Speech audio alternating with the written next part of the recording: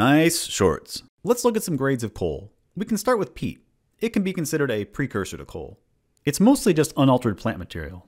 This can convert into lignite, the lowest grade of coal, and then bituminous, and there's also subbituminous between these two, but I don't have a sample of that, and I guess geologists just weren't feeling creative enough to give it a different name. Above that is anthracite, the highest grade. It has this great sheen to it. I have this big chunk as well, which will get used later in the episode.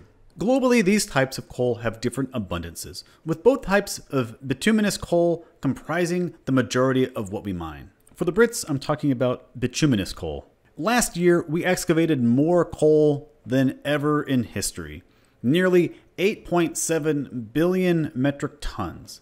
If we use the coal abundances, we can calculate the average density and then calculate a total volume, which is about 6.5 billion cubic meters, or a cube that is about 1,873 meters on a side, just from last year. Here they are at 1 to 2048 scale. We are here, and here's also the iron cube from last episode.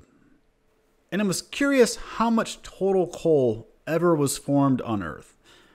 I found values for total energy produced from coal since 1900, and we know how much energy comes from coal, so we can back calculate a decent estimate of total volume. We have estimates for total remaining coal reserves, and if we sum up what's left with what we've used, we get a little over 1 trillion cubic meters, or about 10,000 blocks on a side. This is what that would look like at the same reduced scale as our map versions here. Coal is not a mineral like many other Minecraft ores.